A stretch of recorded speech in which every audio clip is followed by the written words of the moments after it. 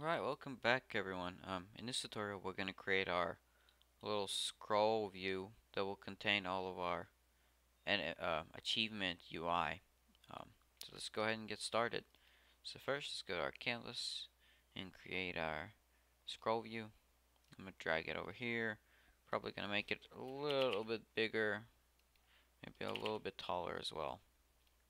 Um, First things first, I don't really want a horizontal scroll, so I'm going to turn that off.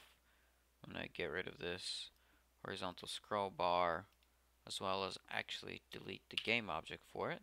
Um, then I want to make sure this vertical scroll bar goes all the way to the bottom. And the next part is we need to set up this content view. The way I like to do it is, because it's just going to be a vertical layout of our achievements, I simply add a vertical layout group. Let's start it up at upper center, but I'm gonna make sure that it force expands the width, so the achievements take up the whole entire width, but not the height. That way I can use a content size fitter and make the vertical fit preferred. That way as we add more, it will grow and actually go off the list, and we'll get our little scrolling effect. So the next part is, let's create our um, achievement UI. So I'm gonna go ahead and create a new UI image. Um, Probably you're free to mess around with this or however you want. Make it look however you want. I'm just gonna make it pretty simple. It's gonna be a white background. Maybe change the color to something else. I don't know. Let's go with green. This is gonna be our background, or I'm gonna call this the achievement item.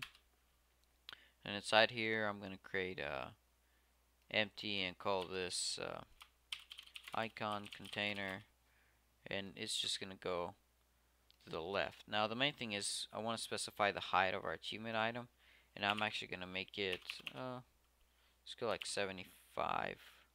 That's maybe a little too much. Let's go with 65. I'm actually going to make our scroll view a little bit smaller as well. Now inside this container, since we're going to be 65 height, 65 width, I'm going to leave it anchored to the left. I'm going to create a little image and call this our icon. Make sure it fills up its parent, and I'm going to change the icon to that trophy icon we had before. And the color, I'm going to give it some padding, probably 10 on each side. Make sure it preserves aspect ratio. Now color, I'm actually gonna make it again like golden yellow or something. I don't know, you're free to mess around with this, but I'm gonna actually call this icon unlocked. Then I'm gonna duplicate it and call this one icon locked, and this is the icon that will show up whenever the achievement is locked. And all I'm gonna do is just turn down the opacity a bit and maybe make it gray. And now it will switch between the two, locked and unlocked. Now the next step is, let's create a new empty. I'm gonna call this content and make it fill up the whole entire achievement width, and then I'm gonna give it was it 65 padding on the left, because that's the size of the icon container.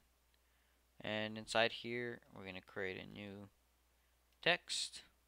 This text is going to be the title label. And I'm going to make it like 18, left aligned, whatever. Make it fill up the screen, only half of the container. I'm going to give it some, actually I'm going to bottom align it and call it achievement title. I'm going to give it a Roboto medium font. And I'm going to duplicate it and reverse this to 0 and then 0.5, whoops, 0.5, set it up a bit, reset all these. I don't know why they get all funky.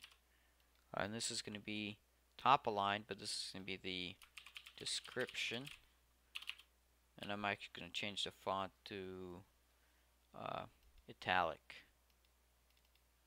Description goes here, yada. I don't know.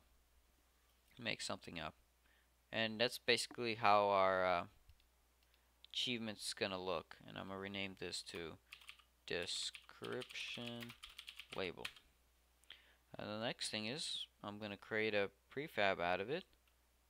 That way we can instantiate it, and this is what the list of achievements will look like.